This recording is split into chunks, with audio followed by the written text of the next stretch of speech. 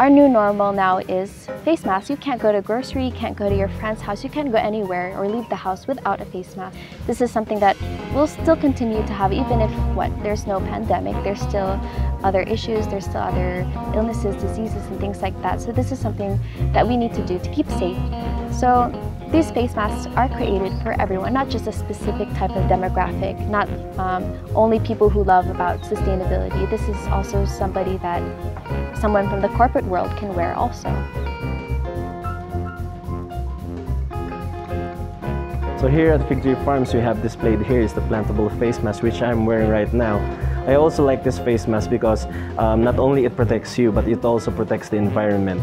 And we are giving back to the environment what we took away from the environment. It's 100% made out of pure abaca paper. The thing I really love about this is that it's embedded with plantable seeds. So you can see right here, there's a couple different ones in here that we put. So this is not just a regular abaca mask. There's actually a lot of different masks out there that you can find. But the thing that makes this particular mask different from all the other ones is that this is biodegradable. Yes, there's some that cloth masks, although it's reusable, you can use it for many times. Does it disintegrate into the earth if you throw it away? No, it doesn't. But this one does. So you don't have to think when you throw it into the ground, it grows into something. Or what you can do is that you can make a hobby out of it, grow it in your own home, grow your own herbs, grow your own vegetables. So you're doing taking part in the agricultural side of the Philippines, or taking a part in this environment. So that's what the goal is for this mask. So as you can see here, it has seeds, right? So this one is made from has pechay seeds inside of it. And we currently have 5 different colors: green, pink, yellow, white, and blue. But we can make any color that your heart's desire. And so as far as the seeds that are inside of it, we can also put whatever seeds you want as long as it's small enough. So right now we have pechay, sili, tomato, we even have mustasa, eggplant. How did the plantable mask come to be? So Figtree Farms, we can't take full credit actually. We just played a small role, a small part in order to get that plantable face mask out there. So the idea of the plantable face mask, of course, came because of the pandemic. I mentioned before that since the start of lockdown, since the start of the pandemic, there has been 52,000 metric tons of medical waste here in the Philippines. That's ridiculous, isn't it? I think, actually I come from the US, and I've seen Filipinos, they're so proud of their country, they're so proud of this world that they live in. But when people come to visit here, do they see a beautiful environment? No, they see that there's waste everywhere. So how can we be truly proud of our country? How can we say we love this place, but where is our action? So that's why with a medical face mask, that's something that we use to keep ourselves safe, but it can also help the environment. So it's safe for you, safe for the environment. The incredible thing about this is that the people who are making these masks, it's so amazing. They're a group of livelihood women in Tuay, Batangas. They already had this company before that they had been creating craft paper, different things like that. And so they decided, what is the solution to this issue rising? What is the solution to disposable face masks? So why not have plantable face masks? So then they created that, and since then, they're really just so amazing. So we just want to highlight that community, highlight the people behind that, and tell to people about their advocacies, make it known that protect our environment, protect the Philippines if you truly love it. So that's one of the things I noticed about this mask, is that we're using it as a tool for our advocacy. This is something physical that people can do, and they're not just wearing it and talking about the advocacy, about sustainability. They can then plant it back into the earth, and there's the action of sustainability. After you use it, this is how you plant it. So I'll go ahead and just cut it in half so that it's a little bit smaller. But you can plant the whole thing into the ground already. So what you do, dig out just a small spot, and then you can fold the whole thing directly like this and put it into the soil. Don't be afraid to use your hands.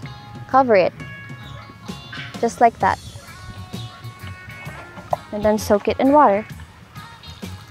And then just wait a few days for it to germinate, and it will start to grow on its own. So always be sure that it has enough sunlight, enough water, enough soil, so it can be properly cared for. So as a company, all of our products follow our advocacies, which is eco-friendly, all organic, safe to use for yourself and for the environment. So for me, I want to encourage the people to start buy from local business, support local, shop local, because when you support these local businesses, when you support those local farmers, things like that, you're helping the economy, you're helping the community, and you're not buying from these big factories or these chemically made different things like that. You know where the source is from, you know that it's organic, you know that it came from real people's hands, people with different lives, people who need to feed their families.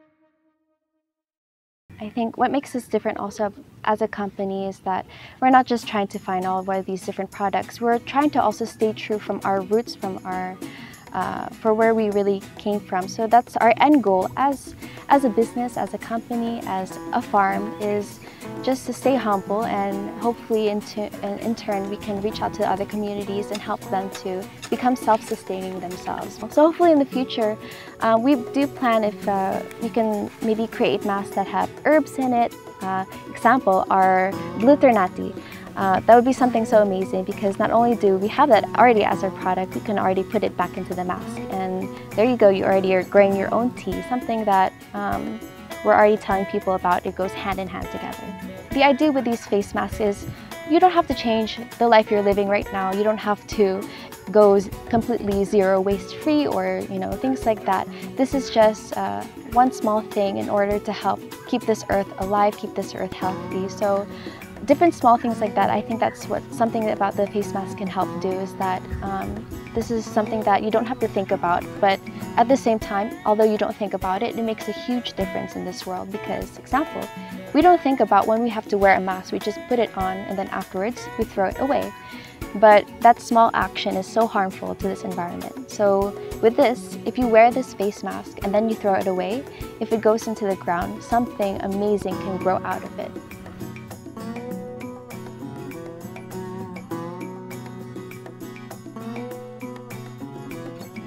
I want to encourage you guys, if you want to learn more about sustainability or about who we are as a company, Figtree Farms, check out our Facebook page, Figtree Farms. Check out our website, figtreefarms.com.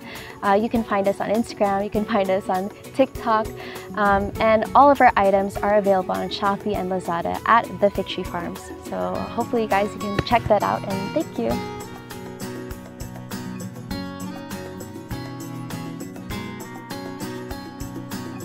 If you want to hear more inspiring stories, not just about mine and Figtree Farms, but on different parts of the Philippines here in the world, check out Lap City on their YouTube page.